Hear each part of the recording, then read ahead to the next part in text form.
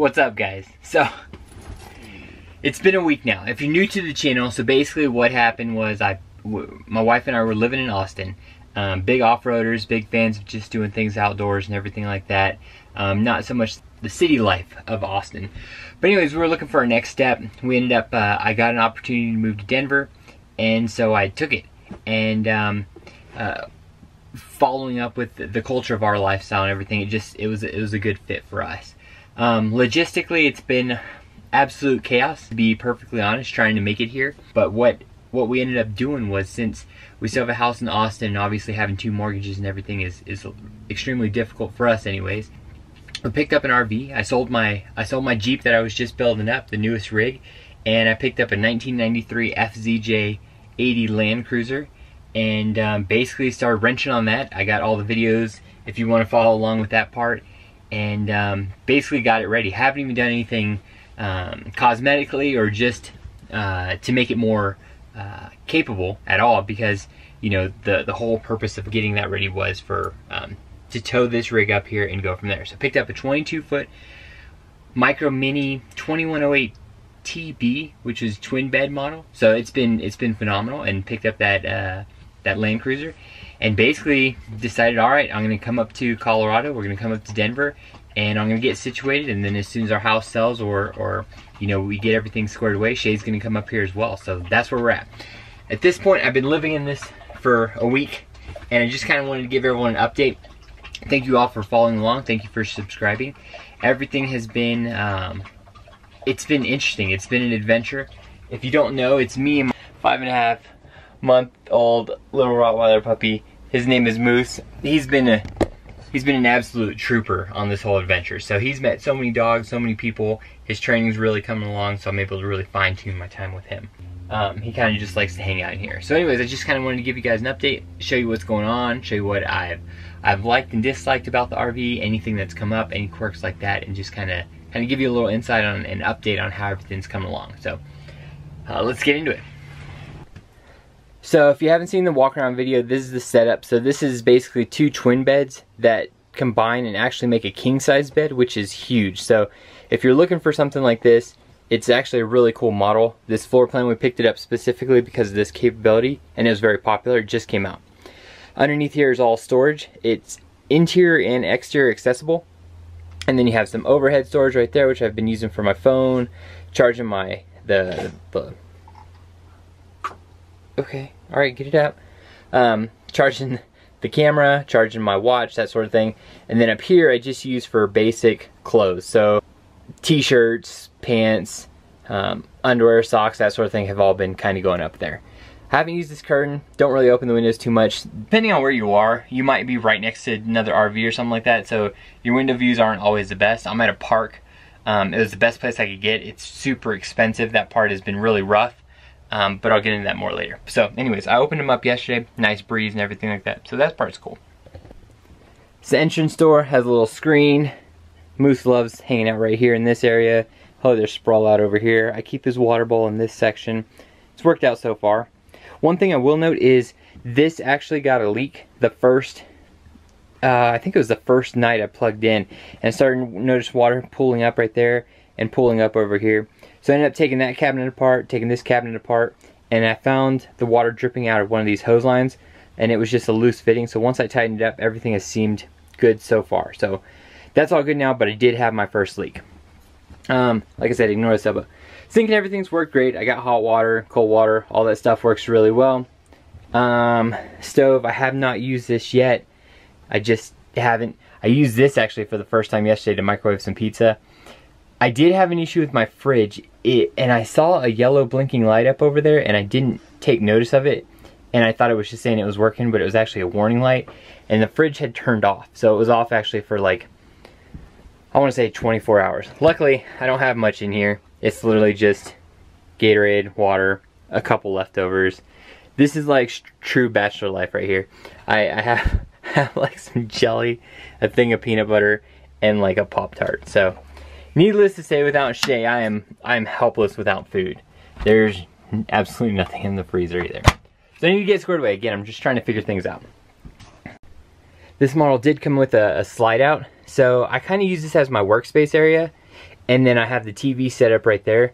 So I have a Mac Mini, and I got it specifically because I was really hoping to be able to plug it into anything. I didn't want to have to carry a big Mac system or anything like that. A big Mac system, that's funny. So if you're not familiar with the Mac, the little Mac, it is just a small console, and I tuck it right there, have it hooked up to an external hard drive, and then you HDMI it to any screen. So I have just a basic, I think it's like one of these Logitech wireless keyboards and mouse, and I hook it up straight to the TV there. So I can use this to edit now. I had a lot of problems with finding out how to get the video footage uploaded because my Wi-Fi just sucked, and that's why you guys saw a delay in the videos, just because the internet's super slow. So I think I have it figured out now, and I'll be able to upload videos again more consistently. Down here I got some storage. This one I use for, I have a bunch of snacks Shay hooked me up with. So I have water in here, toiletries, paper towels, that sort of thing. This has an access door just like this one, and then this part all comes up and you can access it through the top as well. This one over here I keep shoes, jackets, and just items that I may or may not need all the time, but I can access them real quick. Little go bag over there, and little air freshener, and obviously some snacks over there. Obviously, again, back to the point of me not cooking or anything like that, so I'm working on it. Okay, upper storage. This one I use for hats, just basic things that I don't always need. That little cubby right there is just your electronics and everything, so there's not much in there. Trash I keep in there. These, again, there's a common theme here, if you haven't noticed. I have all of these snacks, and luckily Shay gave me this food, so I do have food here. There is food. I've just been really fortunate. My dad came up for a little while, so for work, so I was able to go out to eat with him a couple times, and then work has been providing me lunch, so that's been really helpful. Up there, what do I have up there? I don't think I have anything up here, to be honest. I don't even have anything in there. That's ridiculous. There's a whole, look at all that storage in there. There's just a remote. I need to do some stuff with that, so I'll use that. This right here, radio, haven't used that at all. There is an awning on this side, but honestly we're a little too close. I'll do an exterior walk just to kind of let you know the setup over here. I haven't used it. There's really nothing to put out over there, so it's not really like a hangout zone. I'm in kind of a funky spot, so it doesn't really necessitate being able to do stuff like that. One of my biggest quirks with RV parks so far is that I'm paying the same as someone with a bigger trailer in the same thing. So whether you're 22 foot, there's a 40 foot next to me, and I think we're paying the same. So that's kind of a quirky thing, which is fine. I get it. If you're in a bigger one, it's a good deal. If you have a small footprint like me, you're kind of losing out a little bit. Hold on. Sorry. There we go. Alright, so, damn it, Moose farted again. There's not a lot of ventilation in here unless you have the windows open, so it becomes a fart box when this little guy starts dumping the fumes. So, anyways, he doesn't care. So yeah, so that's kind of my one little quirk with that. Let me continue my tour and I'll get into some other things. So right now, this kind of takes up a lot of floor real estate. However, I only have it because he's still a puppy. He's almost 6 months old. I might try and let him actually stay out tonight and just kind of run around, but for just my peace of mind, he is crate trained. I'm like I said, his training's coming along really well, and I just have him sleeping in there for now. So eventually I'll break this down, put it in storage underneath here, and this whole workspace will be open. So there could be room for Sloan and Moose at the same time. Molly will just hang out somewhere over there. But this takes up a lot of real estate for now, and I specifically have it out because he's a puppy and everything. I do have him a little bed. Sometimes I'll put this down there too. So this floor space is pretty much all Moose's real estate. I let him just kind of take over all this, run around, and it's plenty of room. He's usually sleeping here anyways. We go outside so much that now that he's always pretty much pooped.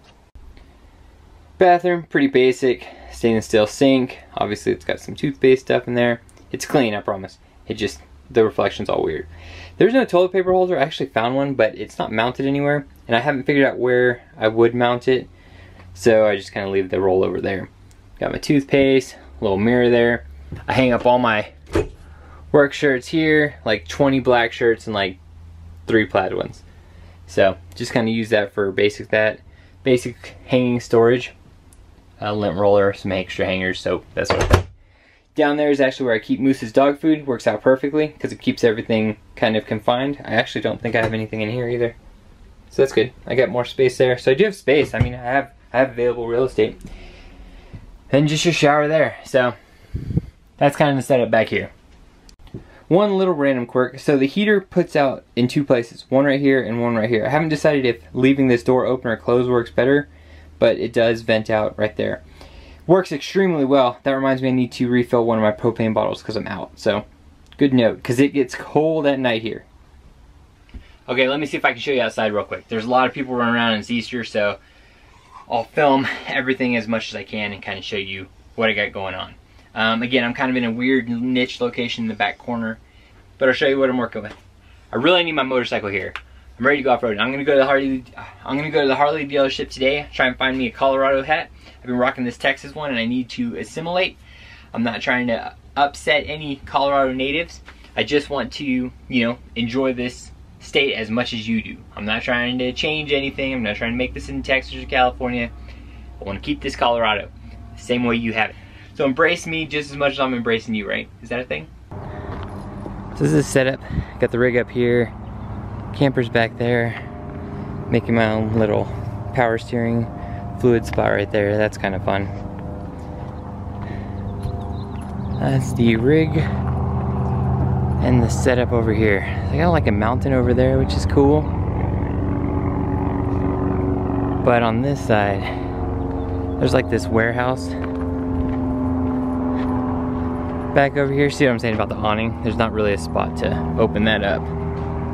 Kind of keep this just backed up here, stabilized, but there's like this weird warehouse thing back here. So that part kind of sucks, but it doesn't bother me any. It's just there. So yeah, awning wise, I can't really pull this out very much, so that doesn't really work. Got my gas tanks, little dump station there, my kick out, and water, sewer, all that good stuff on this side, electrical, and that's the setup. Yeah, I'm back. He went crazy. I can hear him whimpering every time I go outside. I usually bring him with me all the time, but I didn't want him running around. So, anyways, that's my setup. If you have any questions, let me know. I'll show you more detail, but that's kind of just how I have everything set up and how it's working for me. Again, I'm only a couple days in. I'm about a week in. Still trying to figure things out. Still trying to make things work. Some other quirks. So right now, my initial plan was to stay here until the end of May, and then basically from there go to a state park and boondock out there. Now, I had originally had a trip planned to Pennsylvania next week because of training and whatnot, and it got pushed into May. So I ran into an issue where I don't mind leaving the RV here because it's an RV park, it's situated and everything like that. I kind of have a problem with leaving it at the state park for a couple days because obviously I'm not there, no one's really watching it, and I didn't want to just leave my RV there for about 5 days. So I'm not sure how I feel about that. So I'm running into a predicament because I want to keep doing this lifestyle and I want to keep living at the RV park.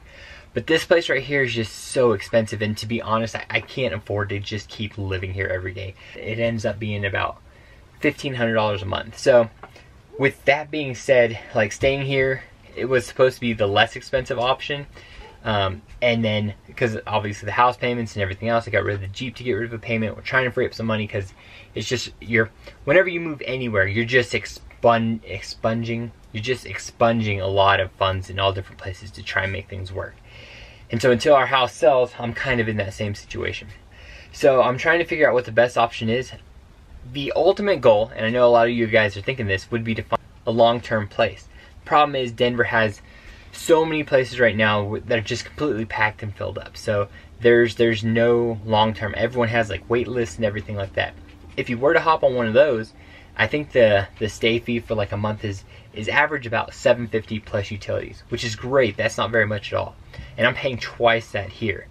So while this is a decent place and it's a place to park and everything, it's just so expensive, and I'm just not sure I'm gonna be able to afford to stay here like I was going to. So that puts me in the predicament for the state park and everything like that. Second thing about the state park is that every 13 days you have to leave the park for 24 hours and then you can come back.